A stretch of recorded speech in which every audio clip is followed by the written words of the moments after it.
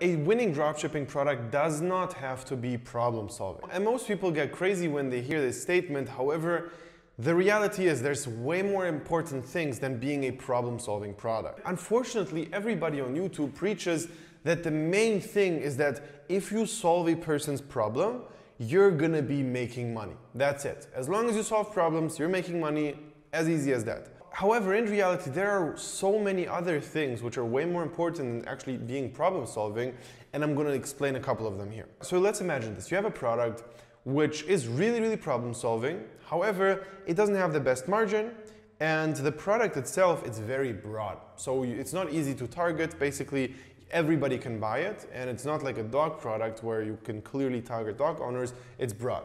And also on top of that, no, it doesn't make sense at all to buy multiple pieces of the same item. Okay, so that product, if you only have one of them, you're set for life. You don't need anything else. So your average order value is going to be decreasing by that drastically. Okay. And on top of that, nobody else is selling this product right now except a really great looking brand which basically just have their shit down. Okay. Imagine this scenario. You're not going to be able to sell this product for sure. I guarantee you that. And it's not going to be helpful that this product is problem solving. And those are just a couple of examples to make it clear, and there's way more to that. I cannot explain everything here because you probably never even heard of those criteria. But basically you need to understand there's like 10 checkboxes which all of them have to be checked before you even consider selling the product. And it annoys me that most people think that the marketing matters way more. And you can sell every product, you just need to hit the right marketing angles and be really good about showing how this product is going to solve the problem you're currently facing.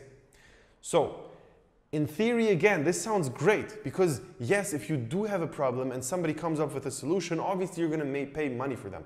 Great. But why would you sell a product which, for example, just doesn't look like it's going to make really good creatives out of that? If you take that product and try your best and find the best clips out there and even film your own things, the product itself just doesn't give the opportunity to make really good creatives. Why would you sell that product? Because why would you make your life so hard and sell this product instead of picking something which does both? First of all, your product can solve a problem. It doesn't have to, but it's for sure like it's going to be beneficial.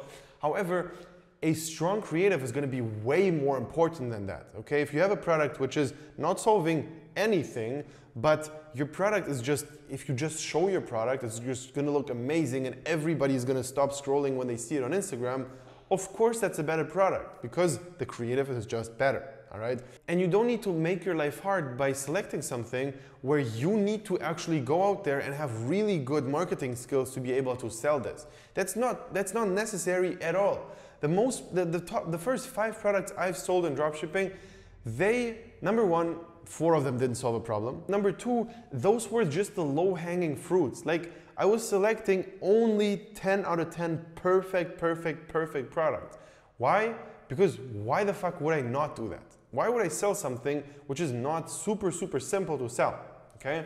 And you have to get this idea out of your head that you're this marketing expert which already has studied marketing or has some experience in marketing or worked in other marketing areas.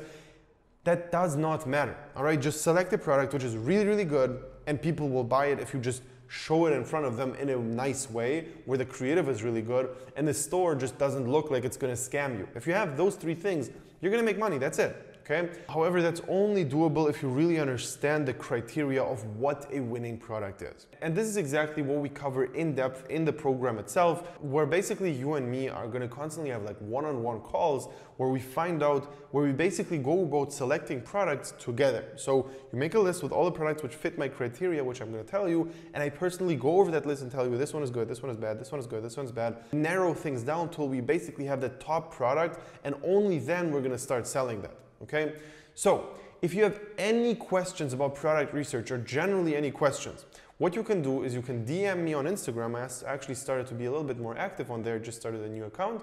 And yeah, DM me there, ask me whatever you want to. And also if you want to join the mentoring program, click the link below, sign up for a free consultation session, and yeah, talk to you there.